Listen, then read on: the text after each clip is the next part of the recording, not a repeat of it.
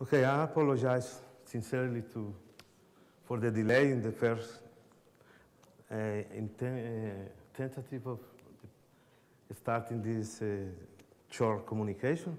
I would like to thank Professor Santilli for the opportunity, and Madame Santilli, and my colleague Professor Christian Corda for having done this effort to having me here to exchange with you a few comments on basically the work regarding Professor Santilli and the idea of the existence of the isoredshift and related conclusions.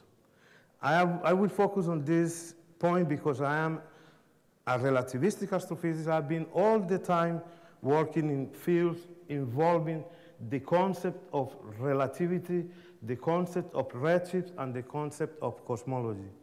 So I hope that my short comments will contribute to the exciting discussion that we have been having and hearing here over these days. I am an open-minded scientist, and I just have extraordinarily confident that an open mind is what makes the human mind to go in the right direction and to do the right thing in inquiring the universe and inquiring nature.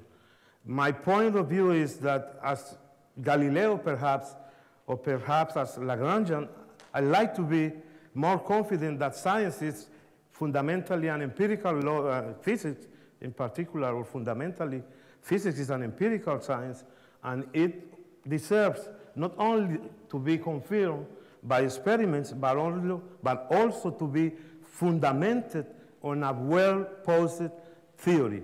And by theory, I mean a principle or one idea based on a principle of action that we can elaborate to construct the dynamics of the system we are interested in describing and to extract consequences of such an ideas. This is my point here.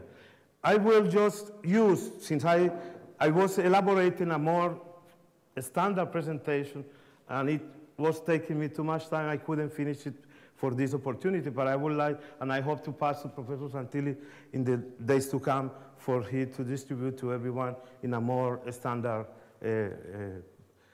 fashion to do it.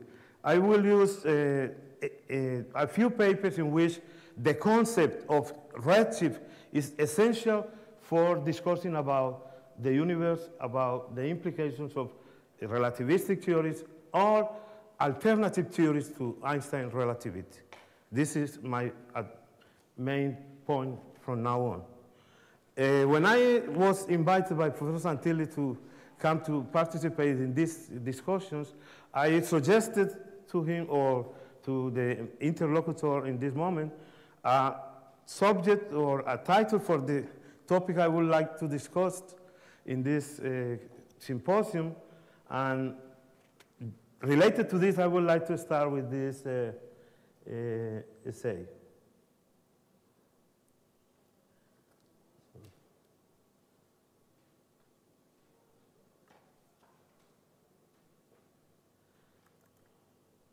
As I mentioned, since many, many years, I've been working on relativistic astrophysics, on cosmology, and in particular in the field that uses gamma ray bursts as a fundamental tool for inquiring the universe. Gamma ray bursts are understood as the huge or largest explosions in the universe. As compared to supernovae explosions, gamma ray bursts produce at most 100 more power than standard supernovae. I mean, they produce on the order of 10 to 53 Earths, while a standard supernovae produce something like one-fold, as used to say our Professor Fowler, 151 Earth. The idea of using gamma ray bursts to use as a standard candle in cosmology is not relatively new, but not also as ancient as we would like to. The problem is that as different as compared to supernovae, gamma ray bursts are very difficult to catch on the flight, and in addition are much difficult to be observed with an associated galaxy, because as you said, as you understand, looking at GRBs, at gamma radiation, is a very, very difficult task, and then we need to put our technology, our knowledge, to create instruments appropriate for doing the right way, the right work in the right way, and to look at almost at the same time to the radiation in gamma rays and to the, let's say, in a space coincident source which can ascribe to a galaxy or a host galaxy. So the essential in studying gamma ray bursts is basically, for doing cosmology, is basically to infer from the observations the redshift. If this is a fundamental property in the universe. Professor Santilli argues in his theory that the concept of redshift is modified by the introduction of the ISO, all the related theory that he has been developing over the last year, which is a very new idea for me. I am a newcomer to his idea, and I am happy for that, because we need to know what almost everyone is doing about discovering and inquiring the universe, and I am really interested in understanding what is really hidden behind the idea of the ISO redshift, the ISO blue shift, and the ISO notch shift. If these ideas are really a part of nature, they should be supported not only by the experience, but also by a fundamented first principle argument. And that's what I'm wanting to do. This is just to show you that over the last year I have been looking to the idea of doing cosmology by using gamma ray bursts as a kind of standard candles.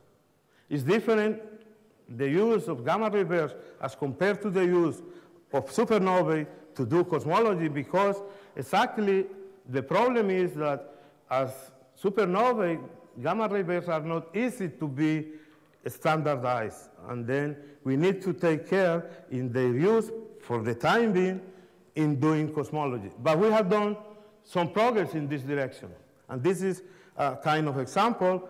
And as I was commenting, when I suggested my topic, the one I would like to discuss was confronting the Santilli's isoredshift ideas with observations of gamma ray bursts. This was my suggestion.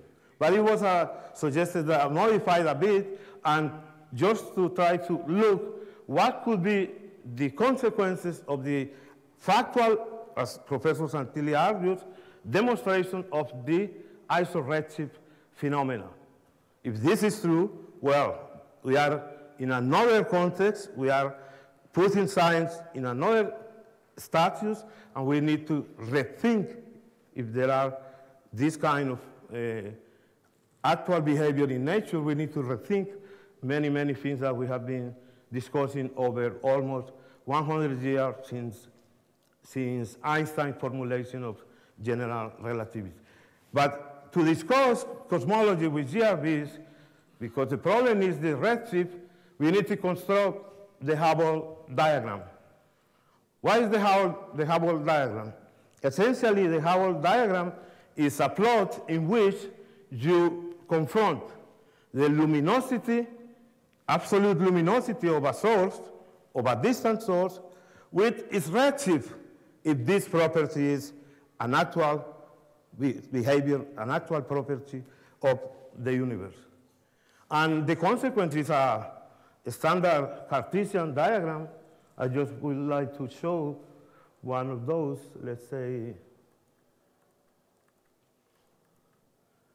one of those like here, with the name full luminosity receives a very similar technical name, but this is essentially this axis, which is called the distance modulus, and here, as you can see clearly, you have the redshift.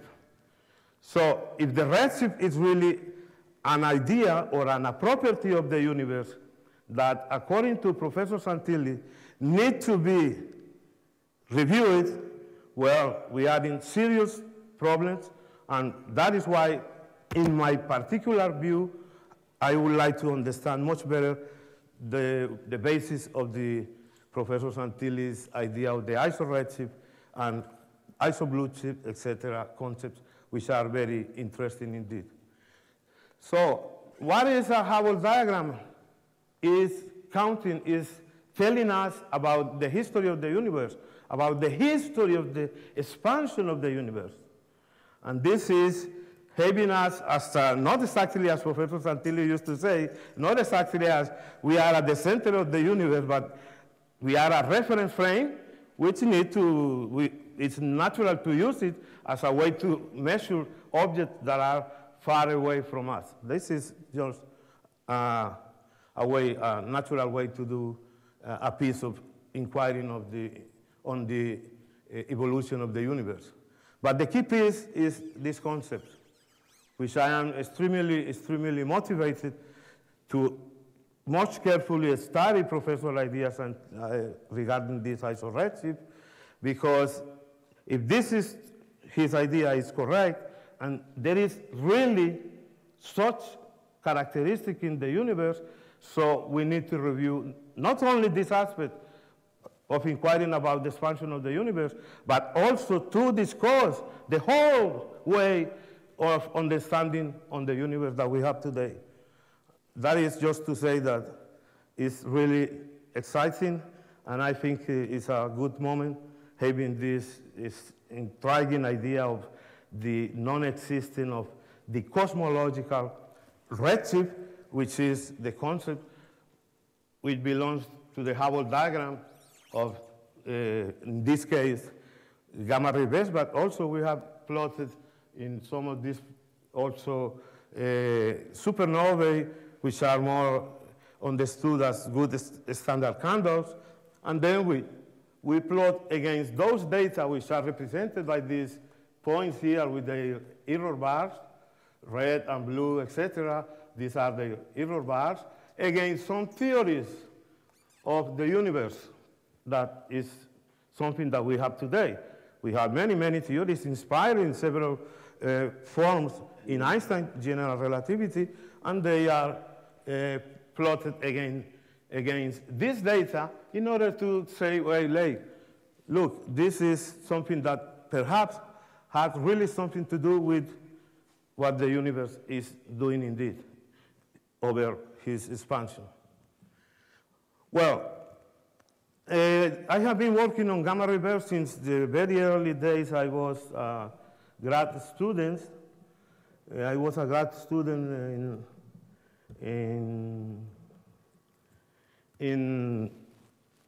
until 1998, and my first paper was this paper on PRL, in which a kind of gamma ray burst, which is called the soft gamma ray repeaters, was my subject at that moment.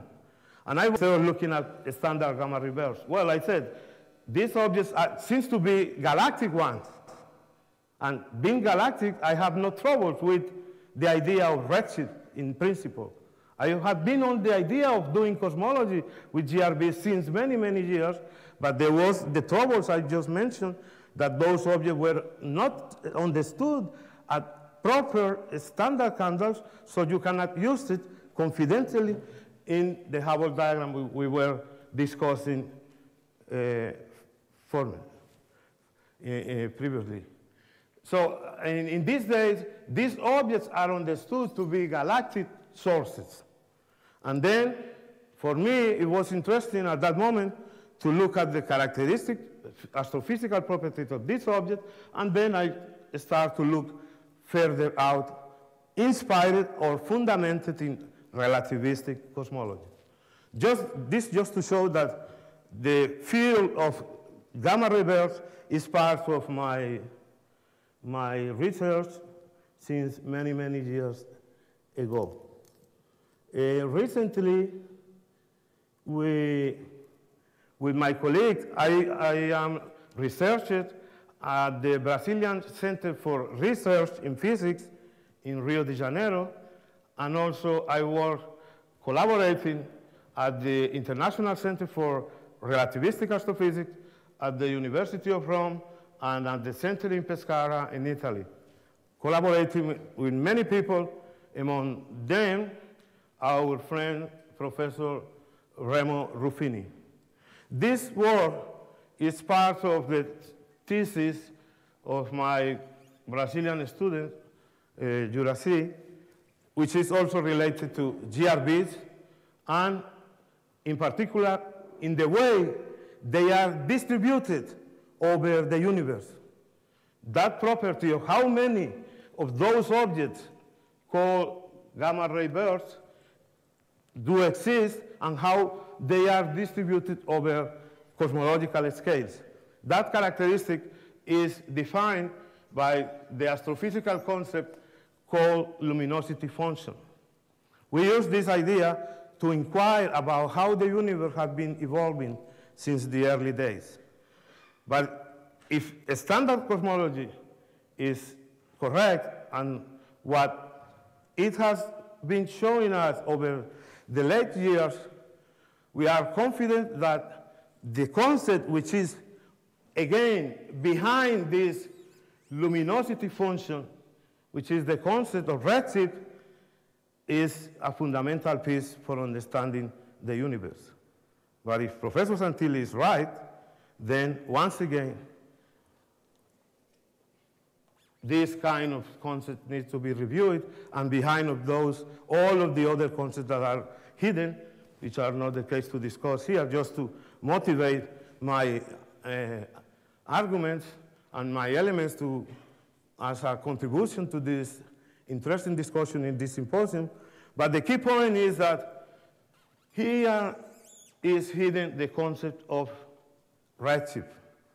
And if you look at almost, as Professor Paul Laviolette was already showing us in his discussions yesterday and today, of course, the concept of evolution of the universe in any respect was also included, although he was not claiming about expansion, instead arguing in favor of an almost stationary universe, if I understood correctly, right? But here is hidden the concept of redshift and the concept of expansion and the concept of evolution of the universe. So when I need to say what's happened then with the Professor Santilli's idea. I mean, with respect my understanding of cosmology and the universe according to the observations. Most of those analyses are based, of course, in data collected by instruments, in this case the VII, which is an ancient, already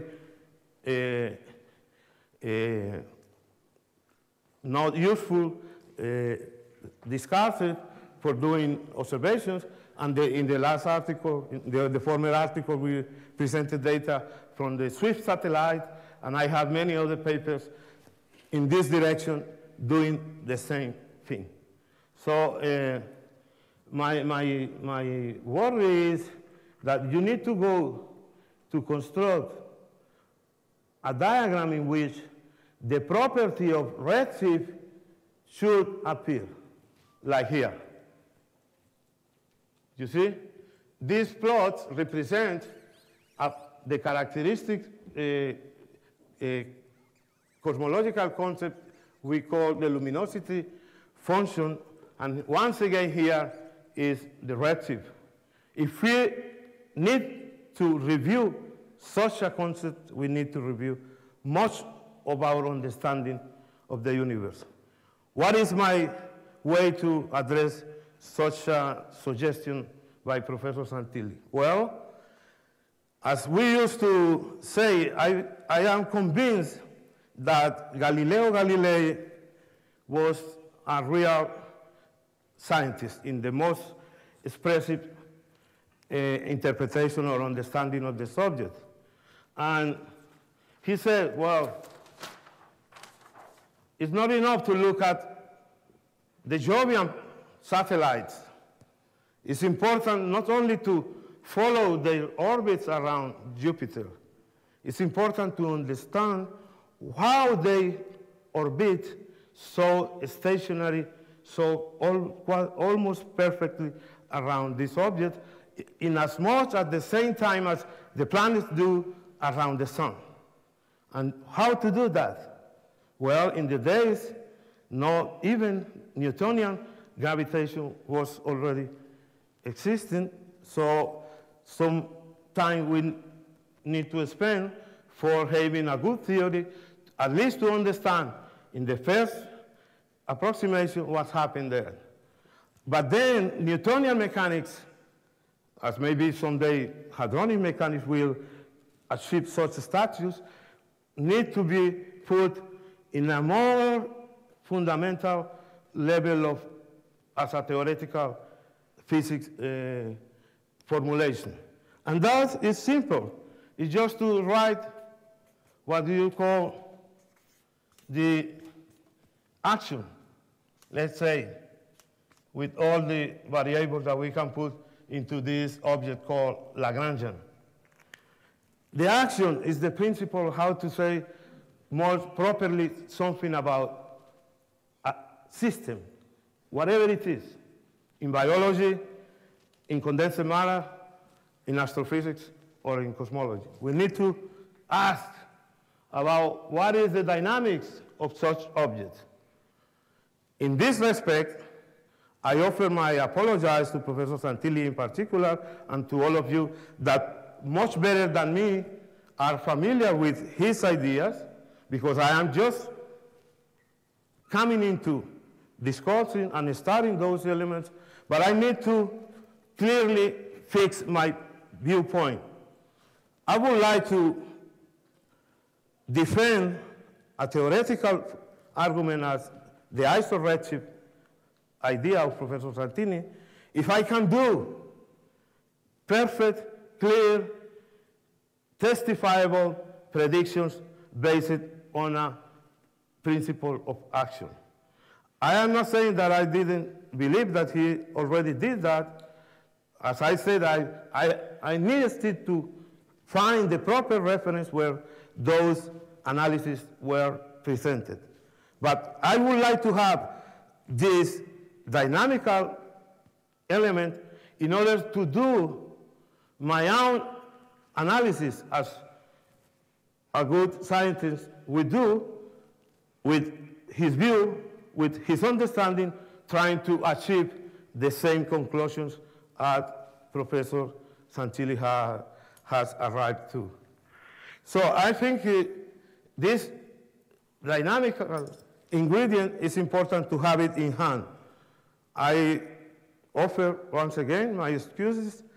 I need to follow those words that you mentioned to us earlier, but I would like especially to look for the elements, the dynamical equations that could lead me into the right way to see that the isoredshift, isoblueshift, or isonode shift are properties that I can produce.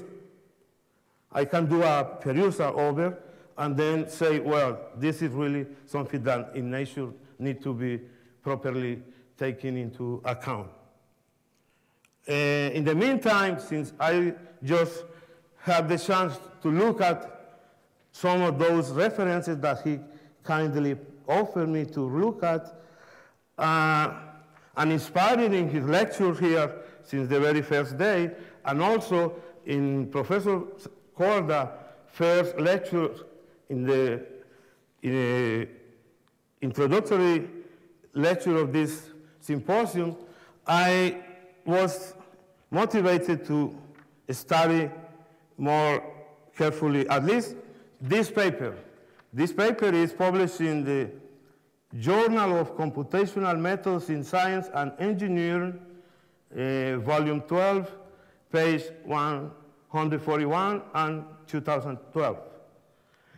In this paper, the first equation is a description of an isominkowskian space-time in which these four parameters that Professor Santilli already was discussing in his lectures, and also in some sense Professor Corda advanced in the sense he was discussing a fundamental quantity that you said, as you state, that it is the ISO unit is a fundamental piece of your ideas, on almost all your theories.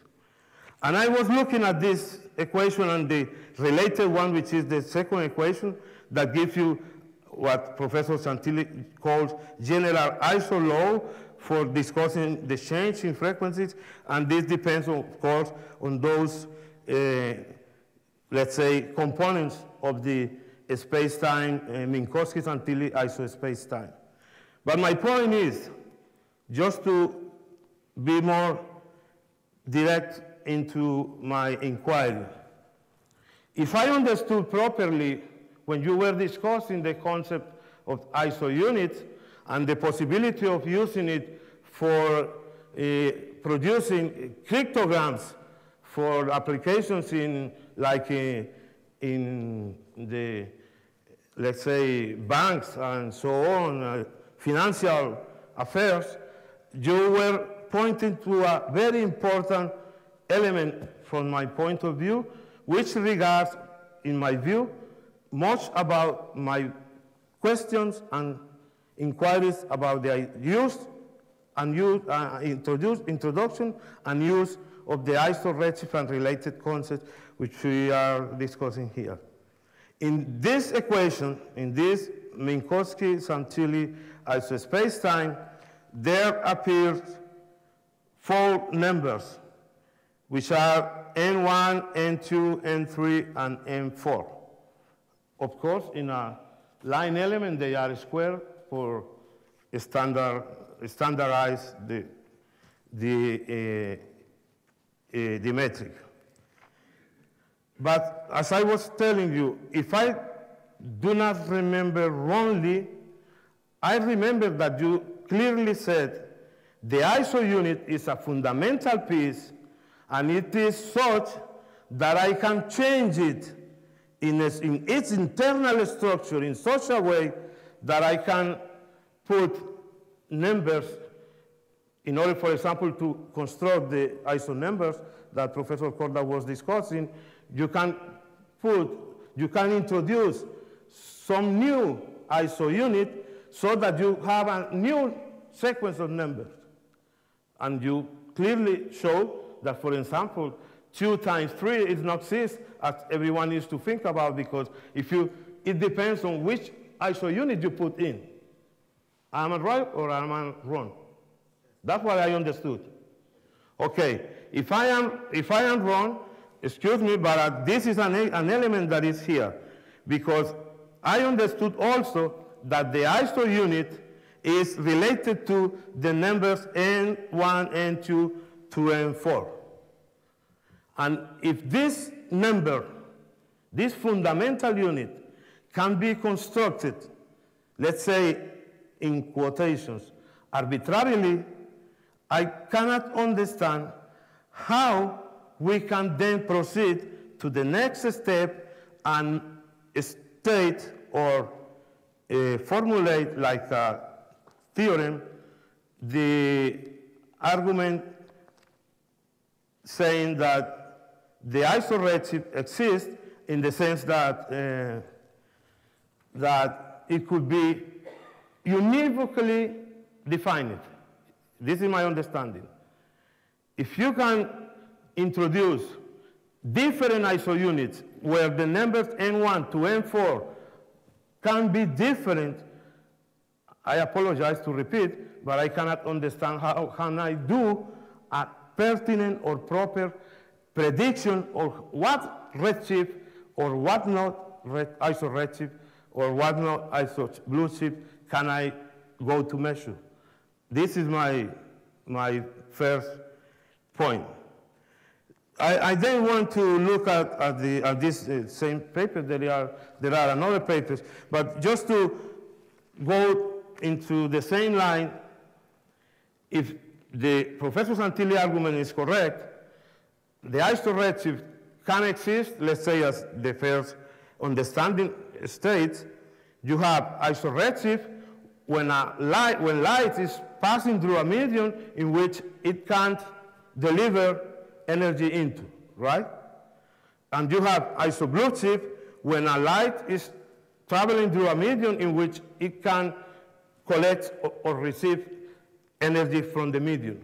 And you have isonode shift when there is no exchange of energy anymore. So if this is the case, then the conclusion of exporting the idea of the non-existence, the redshift, as we understood in this kind of cosmology, where this quantity with this cosmological parameter, which is properly inferred from dynamical equations in Einstein theory, you can properly understand what is Z, which is the time derivative over the escape of the escape factor over the escape factor. And this is a quantity which comes into the metric of the space-time that goes into Einstein's equation. So, and then here you have the geometry, which is something that Professor Santilli is used to emphasize. It's important to understand the geometrical properties of a theory, and here they are hidden. But my point is, if the isoredshift implies that this one that relates to the growing with time of the escape factor is not an actual property of the universe, then what is the universe indeed? And that is related to my last question to Paul when I asked about the possible correlation between the matter creation in your theory, subquantum kinetics, with regard to the Olbers paradox. Because if you don't have a way of leakage energy from the universe, I mean, that may imply that there exists some extra dimensions. I don't know how to avoid the moment in which being creating, over-creating, will not make the universe to implode, auto-implode. But this is another point. My point is, if this property is not a fact, is not an observational fact, the universe, I presume that Professor Santilli admits that the universe is built or is constructed or is formed with this large object which is largely separated, which we call galaxies and cluster of galaxies and so on. But then, if this number doesn't exist, because what it means is that the distance between 2 points in the space-time is changing with time. It could be changing, it could be growing with time or decreasing with time, then this has no sense. This has no sense, and then we need to restart again. The humankind has restarted several times. Before, after the Galilean, after the ancient Greek time, after the Oscurantism time, after the Inquisition time, which is related to your worry about the current trend in our science today, because there are some partners that appears that they don't like, not even to, let's say, to attempt to introduce a reflection, a discussion on fundamental issues that regards nature of the universe. So to make more clear my point, if this doesn't exist, there is no expansion at all, but the galaxies are separated up and down or there, over there, and etc. the universe is large, then what we are measuring, for example, when a supernova explodes? We collect light here, and from that intensity, and from that spectrum, and from that integrated spectrum, we infer most of the properties regarding such explosion, like, for example, the whole energy that was produced during that explosion. And that, we say that because light takes some time and travels through space, and this, the law of inverse square of distance allows us to say, oh, well, if this is the case, with no redshift, but the inverse law of distance, that energy was 10 to the 51 Earth, almost. But then, the problem is that supernovae that do not explode in an isolated region of space. Supernovae explodes almost everywhere inside a galaxy. And in a galaxy, you have gas, as you were saying, that this mechanism of creation can work properly. But let's say in the galaxy, there exists gas. And if the isoredshift doesn't exist for the expansion of the universe, well, as I said, I may concede that you could be right, and I cut out this element. But I have another way out. Let's admit that there is no expansion at all, which is clearly, by the way, is not a recent argument only by Professor Santilli. In your own paper in 1986, you also question about the actual fact of the expansion of the universe. But it's not only you and many others. Einstein also said, what the hell is, excuse me the word, what that means is expanding the universe. He was upset with such an idea. And they introduced the cosmological constant to say, hey, wait about, let's stop that way. 10 minutes. Okay, thank you. And then you can go a bit further and consider that the isoredshift requirements, admitting that there is no expansion at all, but the explosion of a gamma ray burst of a supernovae takes place inside a galaxy. And light from those explosions need to travel through the intergalactic space.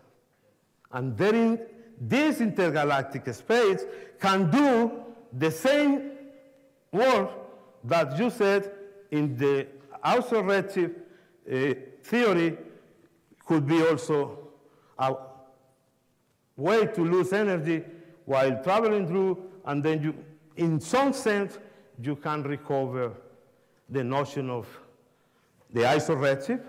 But look, there is no expansion at all right now. But the photons need to travel, or the electromagnetic waves need to travel through the intergalactic space, and once again you have the condition for having isoredshift, isoblueshift, etc., because it's natural. There are regions in a galaxy where there are a lot of gas, like near the center of a galaxy, like near the nucleus, or the core, or the bulge of the galaxy, and in the outskirts of the galaxy there is almost no gas at all. Otherwise the galaxy will be infinitely extensive.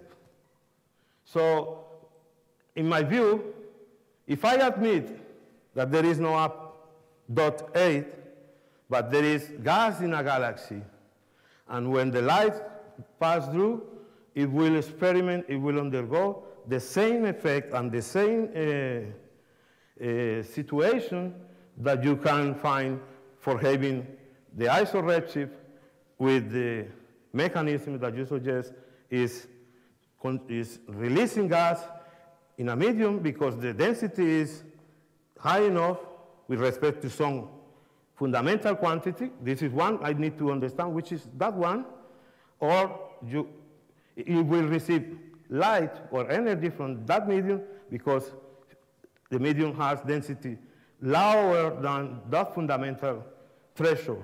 That's what I'm interested to understand. But I suspect that if I concede that there is no dot 8, then either the gas in the galaxy can do the same work, or we definitely need to restart again to do cosmology. I think that condensed my inquiry. I just want to finish by saying about one possibility, which is regarding to the extension of the isoredshift idea, that there is no redshift at all related to the scale factor evolution in time. If there is no this property in the universe, then we need to rethink how to explain the same phenomena, because data, I may concede, once again, I repeat, I may concede, I'm not convinced, I may concede that dot date is 0. But then we need to think about where this idea of dot A different from 0 comes from. And it comes from Einstein theory, for example, and this is clearly very easy to compute and to infer and to get this number. I would like to have an iso-Minkowski, non-iso-Minkowski, one for a curved space-time, one Santilli, let's say Riemann-Santilli line element, to try to see from this, not to look for something like this. What comes out from the ratio of the G00 component to the G11 component, or to the G00 component over there and the G00 component over here? If this can be done with your theory, I will be happy, and I will say Professor Santilli was fully correct. In the meantime, I just want to point to one possibility. Paul was arguing in favor of one idea. Maybe the way to produce matter in the universe is that way. Creation, like in Hoyle and Burbidge and Narlikan, etc. Maybe you are almost, not exactly, but almost in the same direction. But let's say, if I don't like too much Einstein theory, I just showing this as an example of thinking, a scientific thinking, not an absolute claim that this is the way out. I'm just saying that this is an interesting way to understand how to proceed when we are facing such a huge problems. In this work with Professor Corda and my colleague in Colombia, we study a way out to the problem of dark matter that you said, after discussing the isoredshift, etc. concepts, you said also that's not necessary to think about, because having no need for redshift and related concepts that you clearly state, related concepts, ideas, or conjectures, you can forget about that, and you can proceed to reconstruct your whole view of the universe with no dark matter. In my view, and according to our agreement with Professor Corda and the other colleagues, for example, one can change Einstein gravity. I don't like Einstein too much. Okay, I concede, let's change Einstein. I change Einstein this way. In Einstein theory, this way is, this L is R. This R comes here, And in this idea, there is no R, but rather R squared. This is another theory. And we can build many other ways of those. We can generalize. Instead of R squared or R, we can use f of R, let's say, a general function of R. And we can do. 1 minute. And this is a very interesting way. But the important thing by using this approach is that you can provide to me dynamics with which I can make calculations, I can make analysis, and I can make predictions on what to look for out there in the universe. This is what I was to propose for contributing to this interesting discussion in this symposium. Thank you very much. Thank you, Professor Mosquera Cuesta. Questions, please? To answer because I've been the first. Thank you, Professor Chairman. Professor Mosquera Cuesta, compliments because your presentation is extremely mature, very scientific, and the very essence of science. Namely, you pose open questions. And that's the very, very essence of science, the very, very essence of advancing. Now, you ask many, many questions. All very beautiful, all very exciting. Let's address first the issue, the implications, your invitation here to at least hint at what are the implications of the isolated shift in astrophysics and cosmology. I understand there are a couple of astrophysicists already working on this. I'm reporting to you the preliminary. But first, let's review let's separate the experimental evidence at this moment from the theory. The theory is a completely separate issue. The experimental evidence, to the best of my knowledge, after many, many years, this thing started in 1991. The experimental evidence is that electromagnetic waves lose energy to a cold medium, cold transparent, a cold gas. This seems to be confirmed now. Even yesterday was confirmed by measuring yesterday. There are independent verifications. The entire spectrum of light is shifted. So the hypothesis of the absorption for the redness of the sun is disproved. In other words, you look at the spectrum of the sun. Orthodox physicists, particularly people who support Einstein, claim that you look at the entire spectrum at the zenith, the blue is scattered, and the red remains, and therefore we read red. This hypothesis is dramatically disproved by experimental evidence because the red band is dramatically shifted 200 to sometimes 300 nanometers. So there is no possibility. I didn't address the problem of the I know. how wide this No, I know, but I want to, so the experimental evidence is that at this moment, until disproved by counter-experiment, so that's why we strongly object against the theoretical mambo-jumbo. No, an experimental evidence published in referee journals after longer studies and examinations can only be disproved by counter-experiment. The experimental evidence at this moment, that has to be admitted, is that electromagnetic waves lose energy to a medium, and supposedly if it is cold. If the medium is very hot, they acquire energy. Now, this is in Earth. Yeah, my association with density. No, please do not interrupt. Please do not interrupt me. Thermodynamics. No, please do not interrupt me. Otherwise, I lose my train of thoughts. Let me talk, and then I'm very interested to hear your comment because I want to bring to the conclusion. Otherwise, if you interrupt me, we end up in a minestrone, in a big minestrone, because the topics are many, many, many. We have to be focused. So the experimental evidence. Let me restart. The experimental evidence on our atmosphere, light loses energy. Now, the next clear experimental evidence, let's pass now to the cosmos. The clear experimental evidence is that intergalactic spaces are not totally empty. Since they are not totally empty, there is matter that is very rarefied.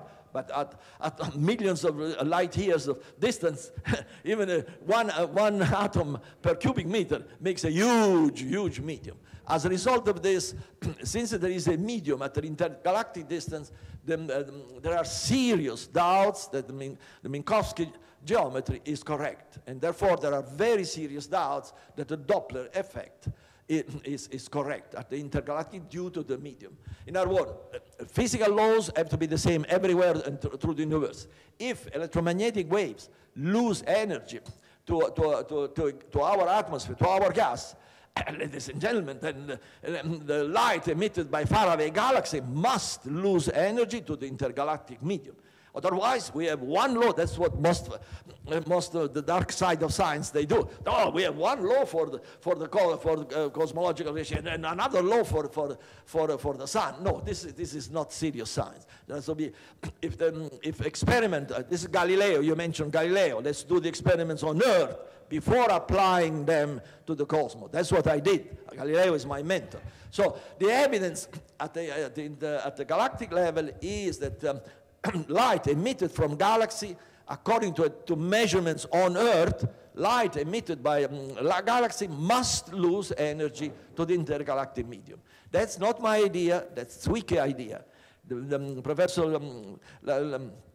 Professor, our colleague who came here, La Violette, has independently proved many years ago that indeed the Zwicky idea fits the data beautifully, much more than the expansion. So independently for those measurements on Earth, independently from this measurement on Earth, that according to the experimental evidence on Earth, light loses energy to a medium, then Professor La Violette independent verified that this hypothesis fits the experimental data on the cosmological redshift in a way better than the other. In other words, is the evidence that we have to admit at this moment, until disproved by other counter-experiment on Earth. Now let's see, so this is the evidence. We have to admit it, at least it is what it appears now. Now let's see the consequences. That's why you are here. The consequences are, it gives you the goosepan. You hinted more than once. That's what I'm told by those astrophysicists working on this issue. The moment they saw the paper on the ISO redshift and the measurements on Earth, forget the theory, forget at this moment completely the theory, the measurement. Then basically the totality of the number, the numerical value that astrophysics has identified have to be revised. The totality, with no exception that I know at this moment.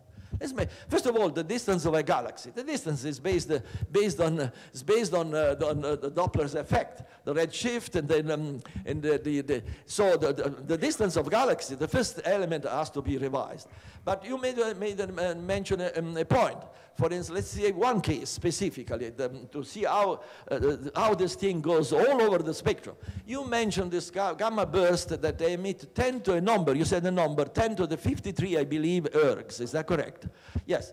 Now that number has to be revised. Why so? Because that burst occurred in a galaxy. Now that galaxy, the distance of that was estimated based on the Doppler effect. Now, if the redshift is according to the evidence is correct, what it implies? It implies that gamma burst at the origin is enormously more powerful than 10 to the 53 ergs. Why? Because it lost the energy. The energy has been most of the energy has been lost, or a significant percentage of energy, not all, has been lost during the travel. So that number 10 to the 53 has to be re-examined. Once you take into account that there is no expansion. The distance is essentially, there is no major expansion. There may be local motion, but and therefore you have to factor out the energy. You have to compute the energy at the origin. Finally, now the question of the burst is immensely more complicated. Is rendered by those measurements here. Is what renders enormously more complicated. It's not so normal, the ISO redshift. It's the ISO blue shift. Why so? Because now is another experimental evidence that when light passes through the very hot gas, we have measured this routinely. Come back to our lab and measure yourself. Light acquires energy, and you have a blue shift. What does it mean? It means the complication of the problem is enormous, because those gammas, first of all, they pass through a very hot gas, so they acquire energy. And so when you combine all those corrections, the corrections due to the correction due to the loss of energy during the travel, then you combine the ISO blue shift internally in the gamma. The numbers that you come up are mind-blowing, because it may end up to be 10 to the 100 ergs when you combine everything together. And it will take years and years and years to sort out all this. Conclusion, and I want to hear your opinion. On one point only, however, because you had so many beautiful things, I will stay with you for a year. One point only. let's assume that it is indeed experimental evidence. Light loses energy when travel in a plane. And that Zwicky idea that the tidal light is correct. Therefore, you agree that the totality of astrophysical data have to be revised. You agree on this, on that assumption? That's what I said. I need to be myself convinced that the isoredshift or the isoblue shift is an actual property of nature. I mean, you said light release energy when traveling through a cold medium, let's say. And conversely, gains energy when traveling through a hot medium. The other way around, you can call vice versa. But the point is, in any case, in nature, the process will take place. I mean, be gaining energy or be releasing energy. If this is the case, it's not immediately a conclusion can be drawn that all the concepts, the astrophysical concepts that we use today need fundamentally to be reviewed. Because as I tell you, I concede that A dot is 0. But since there is gas, not only in the galaxy, but even, as you have already said and confirmed, through the intergalactic space, the process of releasing energy in that case is clear because the temperature over the intergalactic space had been measured very, very well, let's say, with numbers very well defined. And we know that that temperature is low, as you were mentioning, near the CMB temperature, just to say a number which is familiar with everyone here. So light from a galaxy, which is light from blue stars, yellow stars, red stars, is for sure much hot than the temperature over the intergalactic medium. And in that case, light should be released onto the medium. And the isoredshift will be properly operating, not because there is an expansion, but I mean the redshift in the other sense, not the isoredshift, but it will be related to the isoredshift or the redshift in the standard cosmology in some sense will be recovered because loss of energy will take place once again. And then we said, okay, the mechanism is not the expansion of the universe, but the mechanism is at the isoredshift. That's what I need. If I need the way to confirm that the mechanism, to separate that the mechanism is due to expansion of the universe rather than to release of energy onto the intergalactic space. I need the way to do that. That's what I'm asking you. Tell me how to do it. Well, I can reproduce the experiment. No. Oh, yes, the experiment can be reproduced in many variations and so on. Actually, we are funding the independent repetition of the experiment. It can be done in many, many ways. Well, as I told you, excuse me, just briefly, I just already said to you, I just offered my interest in reproducing your experiment in Rio de Janeiro in order to see what is really there. First, there is there is an issue of proving or disproving the measurement available until now. Those have to be redone in exactly the same condition to be a prove or a disprove. But in addition to that, there are many variations. There are many variations because think about a laser in air. You measure the laser nearby, you go a mile away, and you can see it. There are many ways in which the experiment is a very simple experiment, and it is incontrovertible. You calibrate the wavelength analyzer at the source, and then you go far away, and you see clearly it is. I will tomorrow, Sunday morning. I will, but since I see that they've not been perceived by most of the audience, I will reflash them again. I want to touch one point. Sorry, because I have to leave because I have an invitation at another talk. I have to leave in a couple of minutes. So that's why I would like to finish a conversation with. There is one delicate point that you raised. You raised all your points, but they're beautiful. You really touched, you made a long, magnificent list of open problems, which is, for me, beautiful science stimulates their solution. There is one issue, however, which is in this expected, quote-unquote, revision of all numbers in the astrophysics. There is one aspect that is very delicate, and that is the reason why I got the money to Professor Verrold to come here. And to hear, because he's an expert in the field, and I want to hear a dissident view. He has not been invited to present, to have a supportive view. The issue is pertaining the relationship between the shift of frequencies versus the shift of intensities. And now I have to, at this point, we have to go back to axiom, to basic axiom. I believe Minkowski space in empty space, Minkowski space in empty space is exactly valid. Now, from that axiom, you derive one law, the Doppler shift, frequency shift, frequency shift.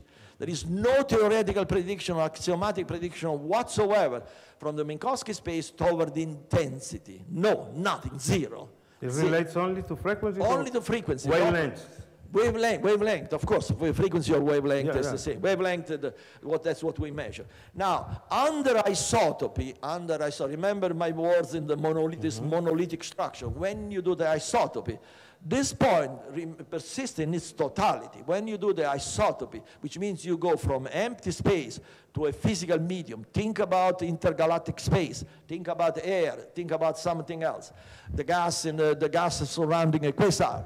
Once you do that isotopy, you have exactly the same thing. Namely, the axioms that now appears to be verified in all segments of fields. We have now experimental verification everywhere from A to Z. The axiom, again, study and do a prediction on the wavelength, on the frequency. There is zero prediction on the intensity. And that's why Professor Verrold is here. Now, from this viewpoint, for what I know, it is it's a central unresolved issue, because your comment on the intensity is very, very important, very valuable, has to be addressed. Now, from what we know at this moment, the behavior, the description of the intensity is complementary, but not disruptive with respect to the frequency, and vice versa. In other words, to have a complete description, even in air, let's go back to Galileo in air, let's do it in air. For me to have a complete description of the behavior of light in air, I'm not entirely satisfied to only look at the frequency, variation of the frequency. No, I also need a description of the intensity. This is physics. You need to describe everything. So in this way, the Rayleigh and the other scattering, they played. Professor Kai Wei has done fantastic work in this, in elastic scatter, that gives you the intensity. But my point, the best of my knowledge, there is a magnificent compatibility of the two. At this moment, I do not see a discrepancy. Professor Verrold has a different idea that I respect.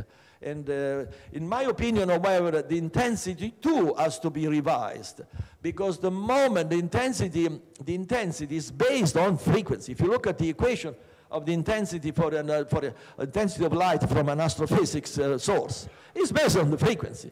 Once you have to revise the frequency, that's my understanding at this moment. Once you have to revise the frequency, because there is no relative motion, and the same frequency at the origin is much bigger than what we measure here, the intensity has to be revised necessarily. So therefore, despite objection, the conclusion remains that the totality of, let me put it this way and then I stop. At least we can state at this moment, in my view, this is one of the major conclusions or the point of this meeting. At least at this moment, on serious scientific grounds, our knowledge, numerical knowledge, astrophysical knowledge of the universe is not certain. It's not certain. It cannot be claimed. This star is 3 billion years away, 10 to the 53 ergs. All those numbers are not necessarily true. That's what we should state for scientific honesty. We have to see. Maybe they are true. Oh my God. Maybe what this shift is wrong. No, I may agree, but you need to instead contribute with another explanation. My recommendation with you, if you are interested, you mentioned the action. Yes, we represent everything but not the action. Those interactions, variation in non-self adjoint, you cannot represent with the Lagrange. That's Lagrange viewpoint. No, I remember that you said that it's not for your theory, is for non-Hamiltonian systems. No, for non-Hamiltonian. Yeah, I know, but you have an ISO. But you have an ISO action. You have a covering notion of the action, and you can do everything. You can study this in my 2-volume of Elements of Hadronic Mechanics with the Ukraine Academy of Science. You see, the entire theory that you ask has been done in all details. We will not be able to have an operator image unless we had a generalized form of action. It will not have been possible. And I think I have to stop because I have to leave because I'm expecting at. I apologize because I'm interested in Professor Garizin. Perhaps you can tell me what the discussions. Yes. But I have an invitation at an important meeting. I apologize. Okay. So thank you, Professor Santilli, for your comment. So maybe someone has a question there. I think it's quite straightforward. One thing could be done: take the data from that you published on the gamma ray burst, and replot it for a tired light stationary universe. This would be a start. For example, this is going to change the luminosities of the gamma ray bursts because you don't have the Doppler recession effect, which dims, and as a result, they're overestimating the luminosity, thinking that the galaxy is moving away. So you take that out, but then the distances change because in tired light universe, for a given redshift, you're further away. For example, it's redshift of 6. You're probably twice as far away as the Big Bang Theory would say, so there's a factor of 4 difference, figuring inverse square. Where coupling the two effects, you would still come out that you have to reduce the luminosity of your gamma ray burst, maybe half of what you're assuming or a third, I don't know what it will be. So it'd be very interesting to replot that for this type of cosmology, and I've done that with some data. In my book, I take what's done for the relativistic view, and I rehash it to how would it be for tired light stationary universe, and it ends up actually coming out more plausible. You have some positive effects when you do that. And maybe the Hadronic Journal would be interested to publish a paper like that.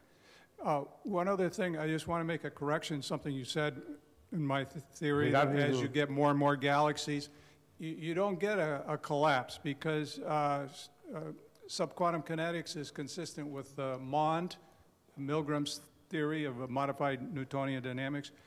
If you remember the graph, gravity between the galaxies, as you notice, the gradient goes to 0 because they're creating G wells, but the gravity potential is levels off. So you don't have to worry about crunch in the future. Yeah. Okay, thank you. It was a comment or question? More like a comment. Okay, thank you. Just to supplement your view regarding the issue of expansion or not, or dimming or not of some explosive events in the universe, we addressed in particular the problem regarding the supernovae that were used for claiming this famous idea that leads some guys to be honored with the Nobel Prize in Physics because they discover the expansion, the reacceleration of the expansion of the universe. And just to make a quotation, that in a different perspective regarding the view by Professor Santilli, we use another view to understanding the same problem.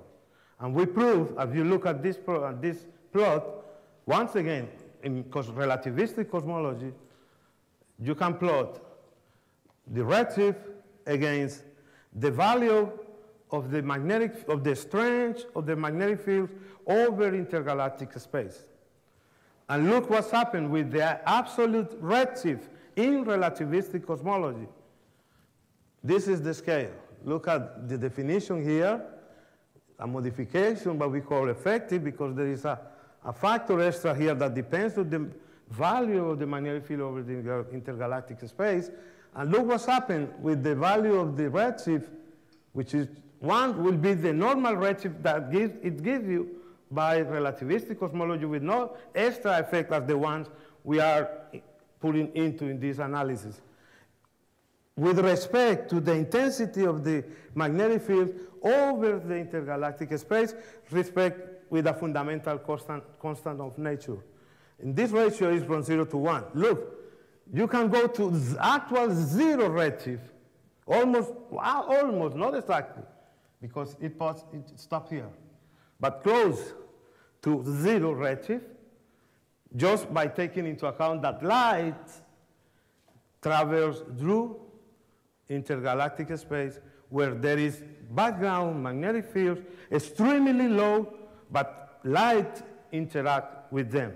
And that nonlinear process makes the whole light that arrives to you to be reduced, and then the factor that you associate to the redshift goes down as much as intense will be the magnetic field in the medium. So I can erase the said dimming of the supernovae by doing just this. And I just can show you very quickly how it works. Look at this, 2 pictures. Let me see. No, what is back here? No, oh my God. I just wanted to say, where is back? No, just to make it go on down. Back. No, but this way. Back, no. Maybe this one. Oh, okay, maybe this can help. Yeah. But the point is, look at these plots. Oh my God. This one and the next one.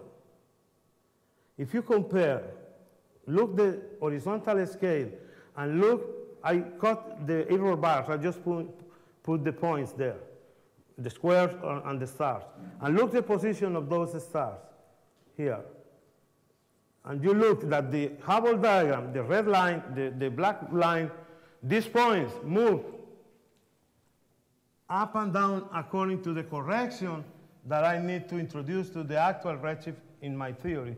And with this, I can put most of the data on line or below the line that makes the guides to claim that there exists acceleration of the expansion of the universe, with no dimming at all of any light, just because light interacts in the medium, but not with the matter, with the intergalactic space, and that reduces either the same intensity. And this is another point, please. Yeah, I just want to make a point, okay? It is well known in spectroscopy that different wavelengths behave totally differently in different medium, okay? Similarly, the reason why they did the superluminal experiment this morning with the copper tube is because they use microwave, which has centimeter wavelength. You cannot pass light through a waveguide. You have to pass it through a fiber optics. I'm a gamma ray expert. I've been doing it for 20 years. It has totally different attenuation properties in different materials. So assuming you have the tight light, which, like I said, I'm actually, believe it or not, a supporter of that, but I'm an experimental physicist. I need to see experiment, you know, and to assume that visible light and gamma rays have exactly the same, quote, attenuation of tight light is extremely, extremely dangerous in my view, just to make that assumption. So for people to say, oh, interpret this data and get this so it fits my result, that is, to me, also extremely, extremely dangerous. That's what got us into this problem in the first place. So I just want you to bear in mind that gamma rays do not behave like visible light. Okay, it absolutely does. It's electromagnetic, a totally different way, but in different medium, where there's cosmological medium, through a brick wall, through my body, it behaves totally differently. And my interpretation that if it is high light, it will probably also behave totally differently in different medium. Yeah, I agree with you. No, not with subquantum kinetics. It's not like medium. It's not an interaction with a medium. Well, I'm just saying, if it's tide light or like Ruggiero losing medium through scattering that, all that, like you said, almost everything's frequency dependent. Anyway, we can talk more about it. I have two comments. The first is you have discussed only two extreme cases. The cases in which the presence of the ISO redshift by Professor Santilli remove the expansion, or alternative, there is expansion and there is not redshift. I think it is quite intriguing a third possibility. Yeah, both of the expansion and the redshift are present. In fact, we must remember that in the present standard model of cosmology, not only like Professor Mosquera Cuesta emphasized that we have R dot, where R I prefer use A dot different from 0, but we have also A dot different to 0. Now, if the ISO redshift is not enough strong to put this is not consistent, but enough strong to delete this point, in that case, the ISO redshift could remove the No, I dark agree. energy. I just put it that way just to make my point, to be understood. But I agree. The with ISO that. redshift could delete the dark energy, but not delete the expansion. And in that case, we recover the original proposal of Friedman-Robertson work, where the dark energy is deleted, but the universe is expanded without the dark energy. This is the first. This is quite intriguing for me. Maybe I think it's the most probably a net probability to be the correct solution. Second comment, the theory that Professor Mosquera Cuesta showed, that the paper that we have written together, there is a connection with the work of Professor De Valette. In this paper, we modify Einstein gravity. In the action of Einstein gravity, we have that the action is a linear function of the Ricci scalar. This is the reason because I have used here A. This is the Ricci scalar. In our modification action, we add a second parabolic function of the Ricci scalar, where alpha, which multiplies R squared, has to be very, very small in order to surpass the solar system tests. And what's very intriguing here, we modify Einstein vision of gravitation. In Einstein vision of gravitation, it is the mass which curvates the space-time. In this theory, there are variations of space-time which generates the mass.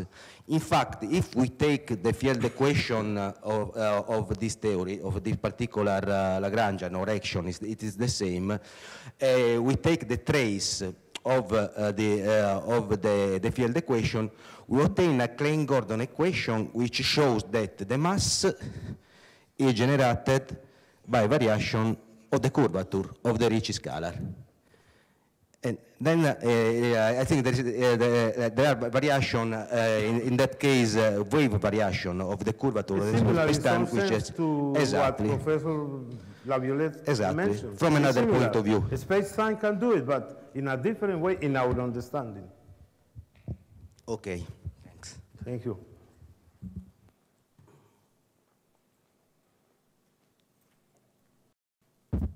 So thank you, Professor Korda, for a comment.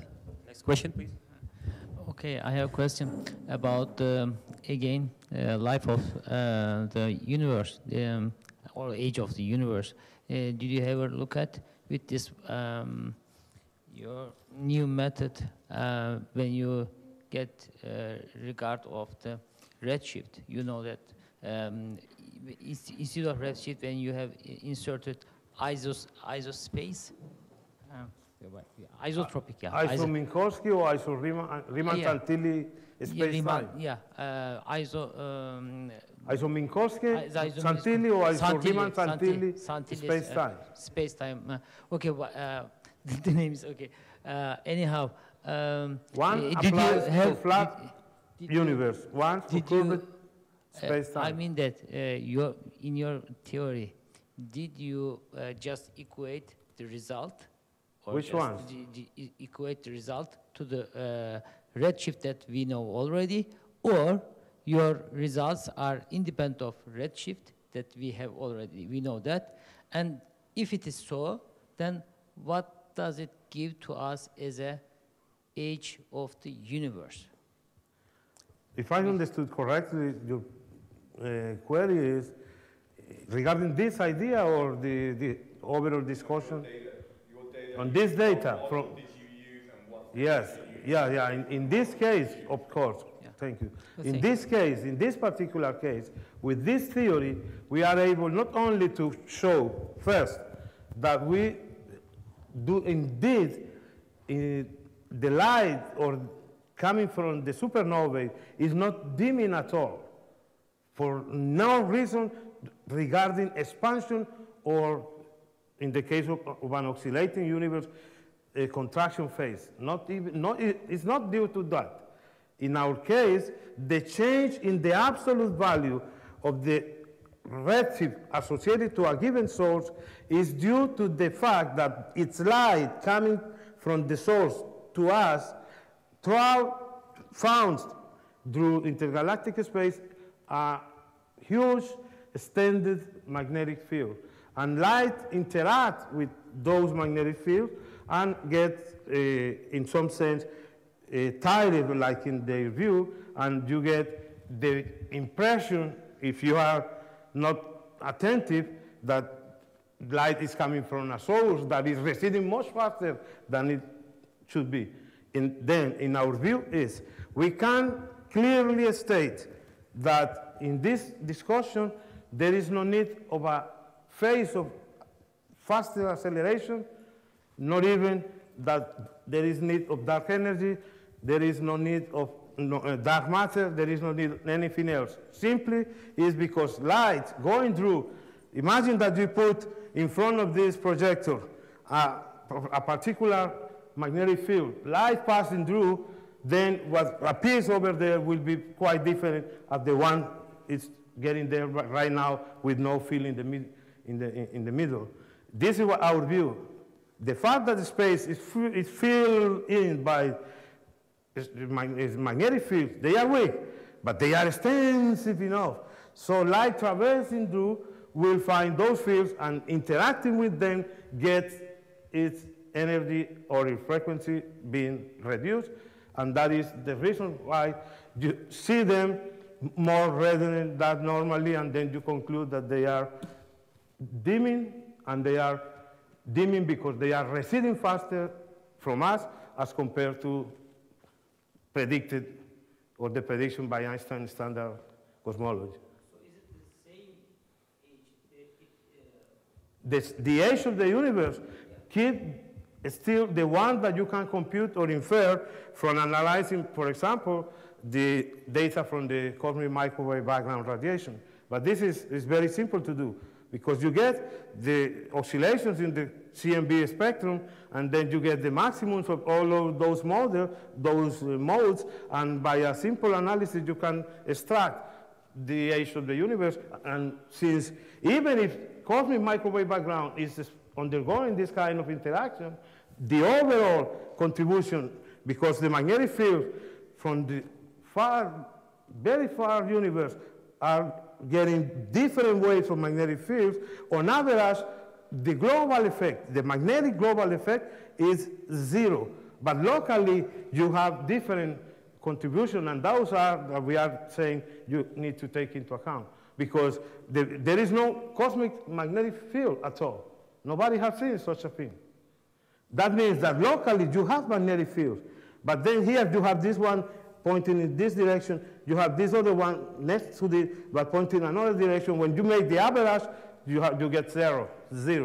And this is clear, because there is no global magnetic field at all. A cosmic axis related to a magnetic field, nobody has discovered. So that means that the magnetic fields are there because we measure Zeeman effects, Zeeman splitting, et cetera, and we know that they are there. But we know also that in different directions, the effects are quite different. Then if you make an average, you get a clear conclusion. But it's easy to draw a conclusion by analyzing specific sources. A supernova is very easy to analyze. And then you study the magnetic field in the middle, and then you get interesting conclusions. So a small question in continuation of your explanation. In which way you account for the magnetic field? In a classical way or in a quantum way? Which is It's a quantum formula? correction. It's a quantum correction. Thank you for this important question, because I didn't put it. I think this is an important issue because after we understand that the magnetic field affects shift. It's important. It's interesting because it relates to your comment yesterday and today, because to the pioneer anomaly. But to attend specifically your question, I am interested to know how you account for. What we are doing, it's care about. I just show you what I said there. I would like to show you just what is my Lagrangian, and then what is it? I pass accelerated just to make our point. And what is? I pass running. Is somewhere there. So is it a nonlinear effect? Or? Yeah, it's what we call nonlinear is because there is an extra term in the Lagrangian that describes Maxwell electrodynamics. This is called a nonlinear form of electrodynamics.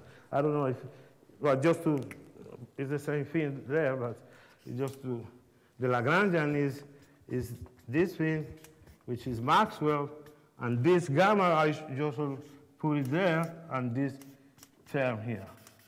This is the new Lagrangian, and from this term, you get the modification we are discussing.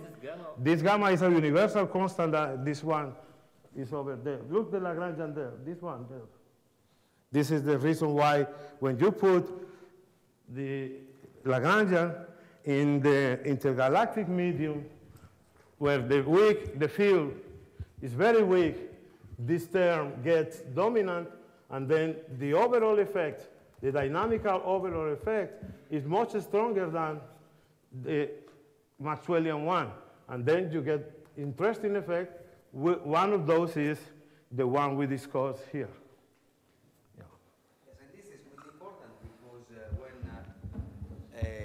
When inserted in the field equation, permit to remove a singularity in both of the origin of the universe and also to black holes. We have published a paper in Modern Physics Lettera where we have shown that by inserting this particular Lagrangian in the right-hand side of Einstein field equation, the gravitational collapse is not singular. There is no black hole. It's a way to avoid the singularity that also you were discussing, that there is no black hole at all.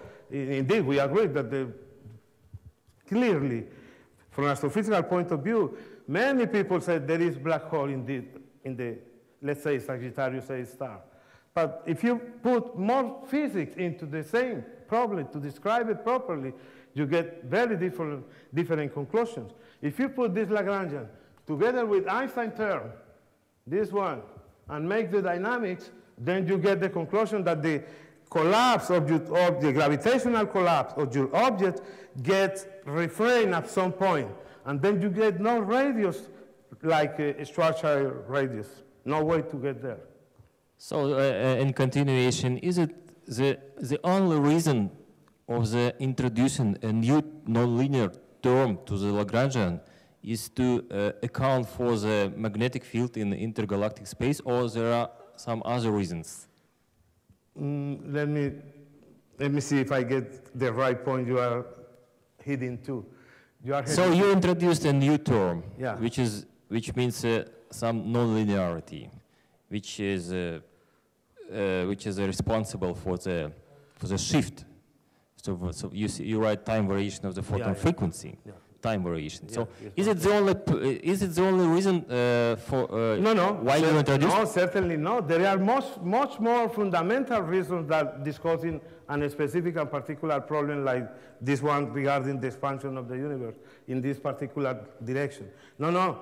There are fundamental reasons in atomic physics that makes this introduction of terms or Lagrangian like this one into the physics to describe more properly what's happening really at atomic scales. Because, as you remember, in order to avoid, at least in the semi-classical description of the atomic model of Bohr, you need to avoid the collapse or the plunging into the nucleus of the electron, which is orbiting but emitting energy as it accelerates around. So you need to introduce a modification of Maxwell Lagrangian with something else in order to avoid that the electron continues to radiate until plunging definitely onto the nucleus.